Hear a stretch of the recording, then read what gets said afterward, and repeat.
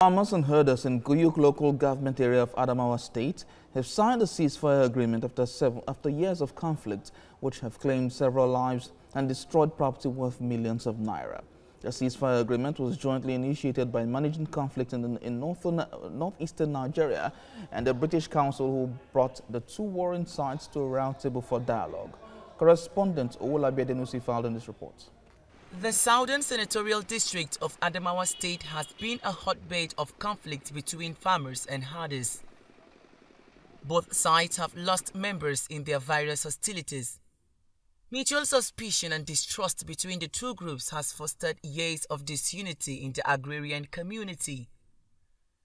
Now, it appears the herders and farmers are ready to shed their swords and settle their differences.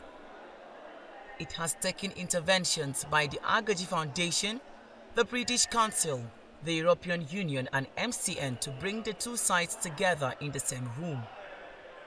The peace parley holds at Guyuk, and the director Agaji Foundation, Ezra Dimas, explains that the aim is to forestall a further loss of lives in the community. As you are all aware, we are here today to sign a peace accord agreement between farmers herders.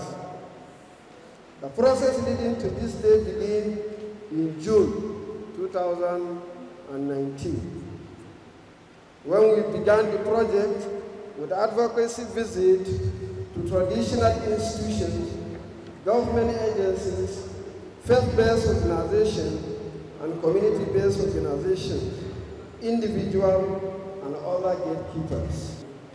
Focus was on herders and farmers' conflict, which has lingered for several years with casualties on both sides.